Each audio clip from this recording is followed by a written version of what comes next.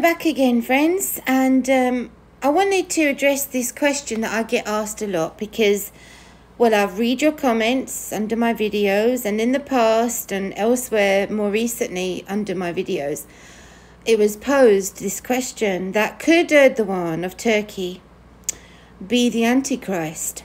Before I go into some of the things I want to share with you as quickly as I can, because this is a short update, let's consider a few facts. Well, number one, Turkey is head chief ruler. This region, in the book of Ezekiel, chapter 38, the infamous Gog Magog alliance that comes against Israel in the last days, the chief ruler, Magog, Meshech and Tubal, the coalition, which includes the region of Persia, Libya, Sudan, and so forth. Turkey is also the seat of Satan, according to the words of the Lord Jesus Christ, which are found in the book of Revelation, chapter 2. This is the region of the former capital of the Ottoman Empire, which he apparently wants to revive, especially considering his language regarding 2023, which is next year. This region is strategically located east to west. He does have messianic complex issues, I think we can safely say.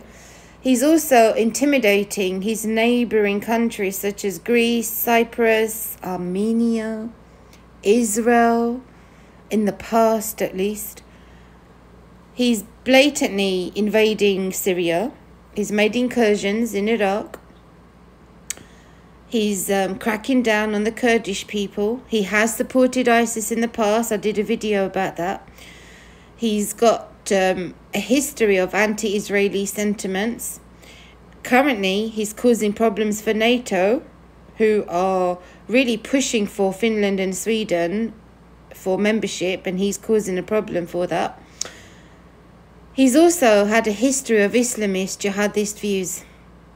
His famous speech more recently, I believe it was 2019 at the United Nations General Assembly, he talked about, and he phrased it this way: the world is bigger than five, meaning Turkey has a big role to play. Not only Russia, the US, China, UK and France are the key players. No, Turkey is a key player, and he wants to be recognized as so. Another thing, remember the fiasco regarding the Hagia Sophia, the cathedral in Turkey, which he converted back into a mosque because it had a series of, controversial status issues. That was a symbol of Christian Byzantine heritage, and he converted it to a mosque. He's also prevented Russia from flying it over Syria, which shows us that Russia will be leaving Syria, which again leaves the region over to Turkey and Iran. Together with Azerbaijan, Turkey is forming a resistance against the West, friends, especially this involvement in Armenia. Azerbaijan has made it clear that Russian aircraft would not be allowed to come anywhere near that region. So it's a concern. It is a concern. Turkey seems to be a regional player. In fact, a regional leader. But is he the Antichrist? We're not going to know, are we? Until specific things happen. I want to read this news quickly and move along. Turkey's new Syria operation, a message to NATO, just out. Erdogan signalled the launch of a new counter-terrorism operation. This is from Daily Sabah news outlet, which is pro-Turkey. New counter-terrorism operation on northern Syria on May 23rd to resume efforts, continuing on where they left off, to create this safe zone along its border, the southern border. The main target of these operations will be areas that are centres of attacks on our country and safe zones. The Safe Zone project is not a new initiative. However, though some parts were established, including ensuring relative stability in the region and enabling civilian returns, it has not been completed. So he's just simply resuming his operations there. Excuse me.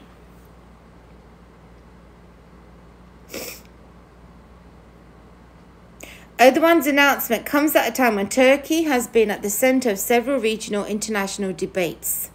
From Ankara's efforts to normalize ties with several regional countries, including the UAE, Israel, Armenia, Saudi Arabia and Egypt, to mediation efforts between Ukraine and Russia. So is he the Antichrist? Some people might ask. We know that because of his, well, let's say the region itself, the Middle East, this thawing of relations, I believe is due to his economic problems in Turkey, his isolation, and his coming out of that isolation, concerns over natural gas, Turkey's having to mend ties with Egypt, the Arabs in the south, and Israel. And I believe that is the reason also behind Erdogan's effort to reduce these Muslim Brotherhood activities in Turkey also. It's almost like the Abraham Accords has begun to change the climate in the region, almost forcing Turkey to act more in compliance in this season of working together to set aside our differences. But I believe, friends, this Israeli-Palestinian issue will reignite the ugly side of Turkey. So we'll have to keep watching. Anyway, that's my side commentary. Erdogan's announcement comes at a time when Turkey has been at the center of several regional international debates. Right. As the second largest army of NATO, Turkey has, rightly so, voiced its concerns over the two-state membership, saying that both countries support terrorist groups that target its very own sovereignty, Sweden and Finland. Firstly, Ankara is not against NATO's eastward enlargement. It does want to make the same mistake. It does not. I'm presuming that's what they meant there. It does want to make the same mistake.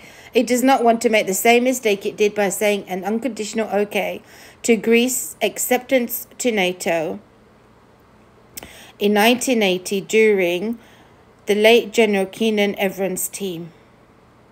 I'm going to put these links in the description if you are interested in reading further. At a deeper level, however, Turkey's opposition on the membership bid signals a new debate. A new language of Turkish diplomacy is emerging and being conveyed to Turkey's Western allies. If we were to go back and take a look at a series of recent events, the new approach and diplomatic tone to relations with the West can become clearer. And of course, they're going to go into this detail. It's a very interesting article, a very interesting read. But because I want to give you just the headlines, let's move on to the next article. Considering all those points that I mentioned at the beginning of this video, we have to be careful, right, before we claim somebody is the Antichrist when there's specific events that haven't happened yet, right? But we're being wise, we're being watchful, we're being vigilant, and we're being prayerful, right? Who is the new militant group targeting a Turkish base with drones?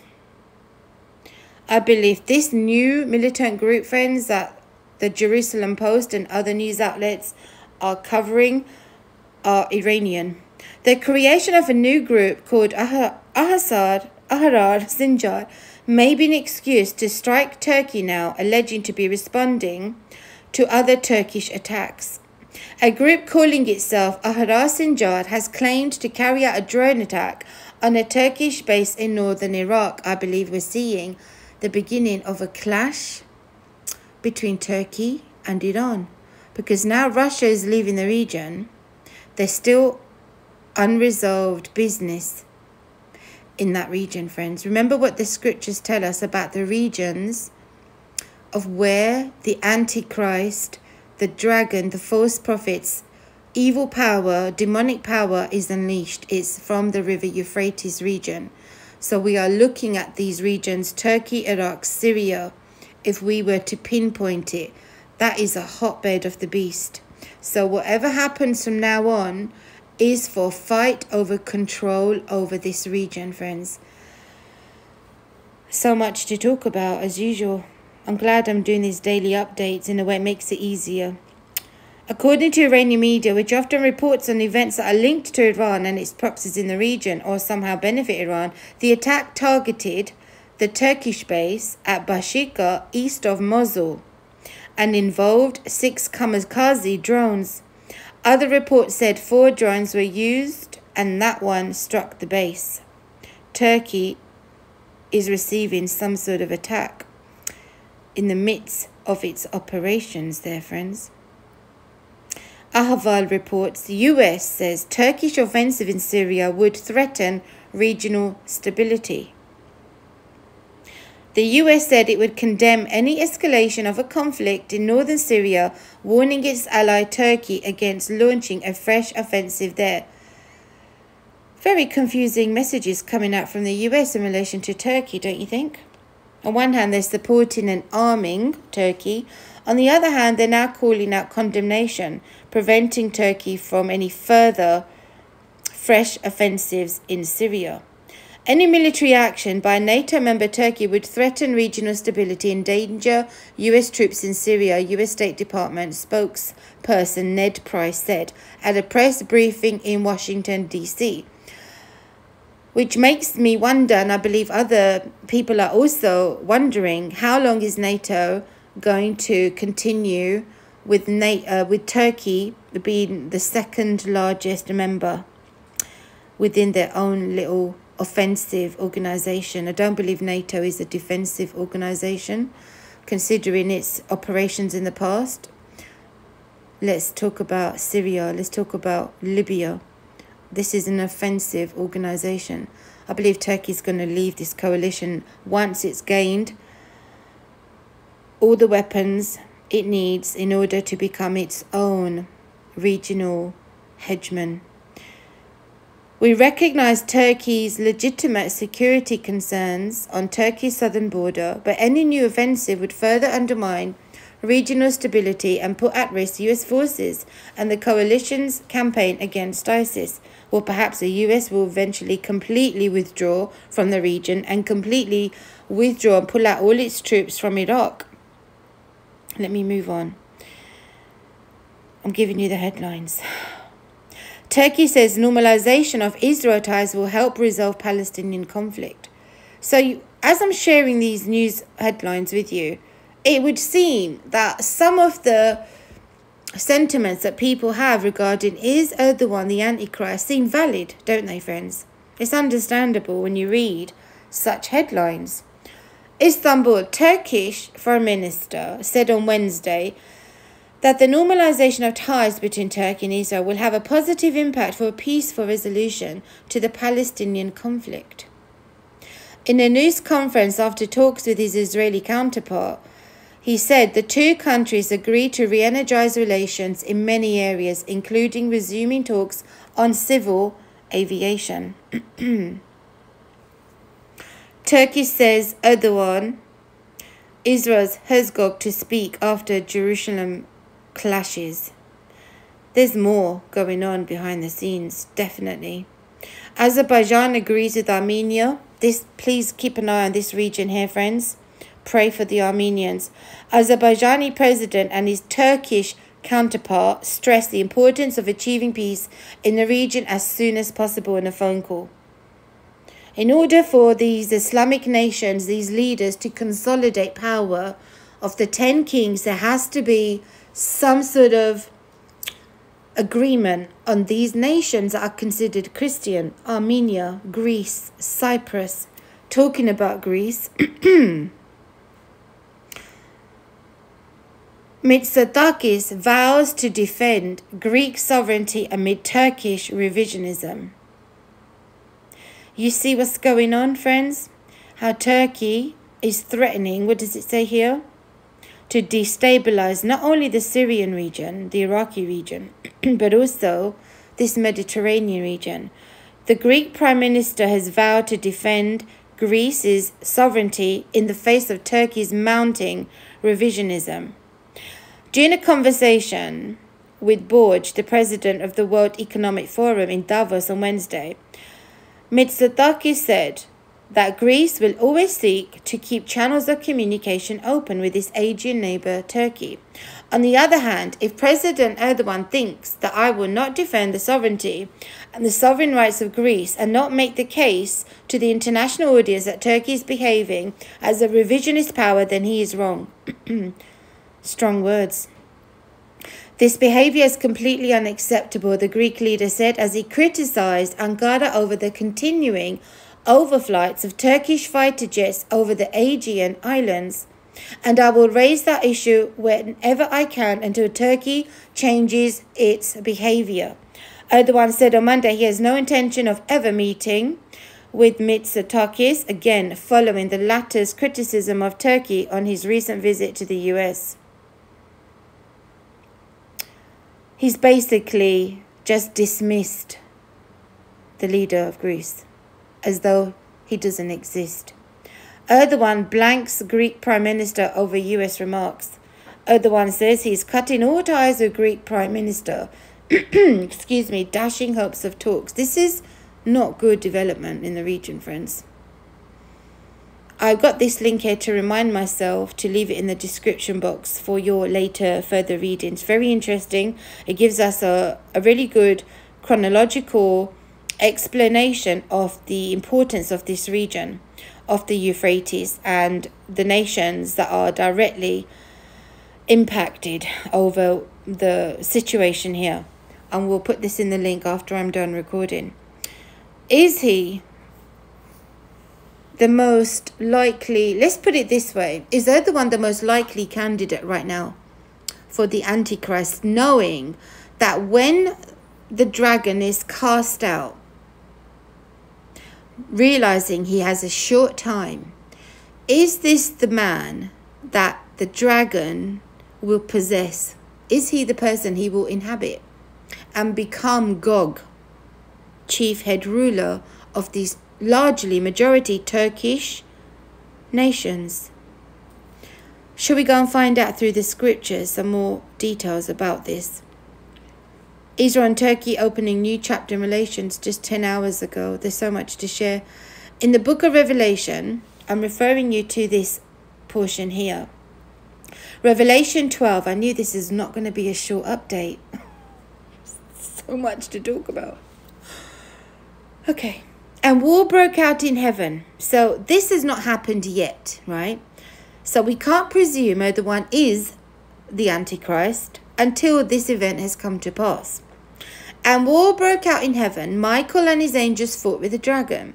And the dragon and his angels fought. I believe Michael is the restrainer. I've done a video on that. A very good, thorough Bible study about Michael. And putting the case forward to show through the scriptures why I believe this angelic being, Michael, is the restrainer of this entity, the dragon. Let's continue. Michael and his angels fought with the dragon, and the dragon and his angels fought, but they did not prevail, nor was a place found for them in heaven any longer. So the great dragon was cast out, that serpent of old, called the devil and Satan, who deceives the whole world. He was cast to the earth, and his angels were cast out with him.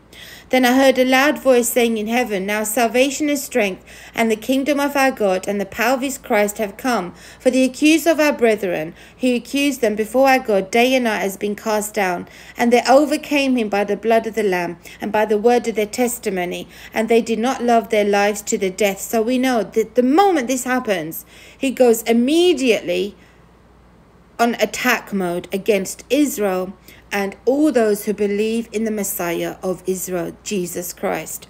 Therefore rejoice, O heavens, and you who dwell in them. Woe to the inhabitants of the earth and the sea, for the devil has come down to you, having great wrath, because he knows he has a short time. So we know he immediately goes into persecution mode, attack mode, to make war. He makes war, friends, against, let's read 17. And the dragon was enraged with the woman, and he went to make war with the rest of her offspring, who keep the commandments of God and have the testimony of Jesus Christ.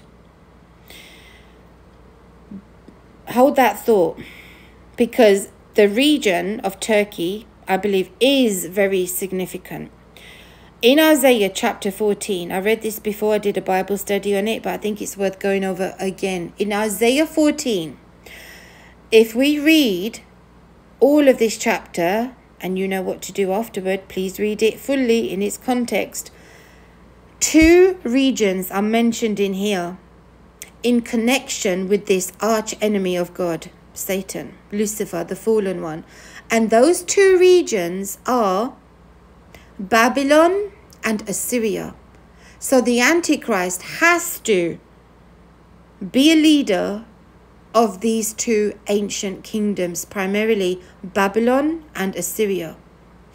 Let's read. It shall come to pass in the day the Lord gives you rest from your sorrow and from your fear and the hard bondage in which you were made to serve. The Lord is talking to Israel. That you will take up this proverb against the king of Babylon and say, how the oppressor has seized, the golden city seized. The Lord has broken the staff of the wicked, the scepter of the rulers. He who struck the people in wrath with a continuous stroke, he who ruled the nations in anger, is persecuted and no one hinders. The whole earth is at rest and quiet. They break forth into singing. Indeed, the cypress trees rejoice over you and the cedars of Lebanon, saying, since you were cut down, no woodsman has come up against us. Hell from beneath is excited about you to meet you at your coming. It stirs up the dead for you, all the chief ones of the earth. It has raised up from their thrones all the kings of the nations. They all shall speak and say to you, have you also become as weak as we? Have you become like us? Your pomp is brought down to Sheol, and the sound of your stringed instruments. The maggot is spread under you, and worms cover you. Fall of Lucifer. Now remember that scripture, Revelation chapter 12? Bear that in mind as we read this. How you are fallen from heaven, O Lucifer, son of the morning. How you are cut down to the ground, you who weakened the nations. For you have said in your heart, I will ascend into heaven. I will exalt my throne above the stars of God. I will also sit on the mount of the congregation on the farther sides of the north. I will ascend above the heights of the clouds. I will be like the Most High. Yet you shall be brought down to Sheol, to the lowest depths of the pit. Those who see you will gaze at you and consider you, saying, is this the man who made the earth tremble, who shook kingdoms, who made the world as a wilderness and destroyed its cities, who did not open the house of his prisoners? All the kings of the nations, all of them sleep in glory, everyone in his own house. But you are cast out of your grave like an abominable branch. My goodness, so much to read. Let me continue to read on until I get to where the scripture mentions also Assyria. The Lord of hosts has sworn, saying, surely as I have thought, so it shall come to pass, and as I purpose, so it shall stand, that I will break the Assyrian in my land. The Lord here is speaking of the same person, this angelic fallen being who also is a man. He's talking about the same individual. He's a Babylonian. He is an Assyrian, friends. The Lord of hosts has sworn, saying, surely as I have thought, so it shall come to pass, and as I have purposed, so it shall stand. He is not coming from the Western Europe region, absolutely not. And I will break the Assyrian in my land, and on my mountains tread him underfoot. Then his yoke shall be removed from them. Who's them? Israel. And his burden removed from their shoulders. This is a purpose that is purposed against the whole earth. And this is the hand that is stretched out over all the nations. For the Lord of hosts has purposed. And who will annul it? His hand is stretched out, and who will turn it back? Philistia is destroyed. Lebanon is also mentioned in this portion of scripture I read to you earlier, the cedars of Lebanon, but also the regions of where Hamas is in control. Now let's quickly take a look at the Assyrian Empire. Notice the regions highlighted in the yellow. The ancient capital city of Assyria, Nineveh. You know what is interesting to me about this region? Look at Babylonian Empire. Notice the regions in yellow. Now, I'm going to propose something to you. I could be wrong. This region I think is a region to also keep an eye on. Because this region, or this people group, who have not been given a state, there isn't actually a Kurdistan, internationally recognized boundaries state, Kurdistan, but I believe this is a very important region, friends. Kurdistan, land of the Kurds, is a roughly defined geo-cultural territory in Western Asia, wherein the Kurds form a prominent majority population, and the Kurdish culture, languages, and national identity have historically been based, right? Geographically, Kurdistan roughly encompasses the northwestern Zagros and eastern Taurus mountain ranges. Kurdistan generally comprises the 4 regions. Check out these regions now. Southeastern Turkey, considered northern Kurdistan. Northern Iraq, southern Kurdistan. Northwestern Iran, eastern Kurdistan. And northern Syria, western Kurdistan. Now, this morning, when I was preparing this message, talking and responding to this question, is Erdogan the Antichrist? Then I went into the scriptures and I was looking at that scripture in Isaiah 14.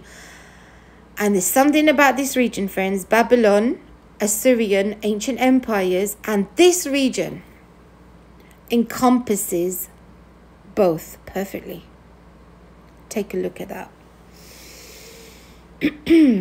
Now, when you remember the scripture I just read to you from Revelation 12, and we know for a fact the angelic beings are warring against other angelic beings, God's angels and the dragon's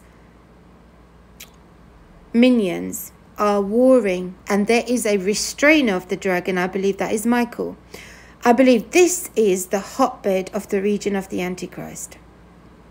I know that's a big statement to make. I have alluded to it before in the past. I don't know if you caught on to that. But this region, friends, is pinpointing the place where I believe this entity is going to declare himself one day as the Mahdi. This region, or however he calls himself. We know the Islamic prophecies talk about Mahdi and Isa, 2 individuals who are coming, one a messianic figure and the other a prophetic figure. Isa bin Maryam, that's who they call Jesus in the Islamic belief system. The false prophet, in fact, that's who he is. Another image, check that out. The images that I'm sharing talk about, will express, illustrate the regions I'm always talking to you about: Turkey, Iraq, Syria, and Iran. Strategically, in the center, what runs through? The Euphrates River. I mean, something about this people group's region needs to be paid attention to, friends. Google Map. All right. Wow. So, I don't believe Erdogan is the Antichrist. No.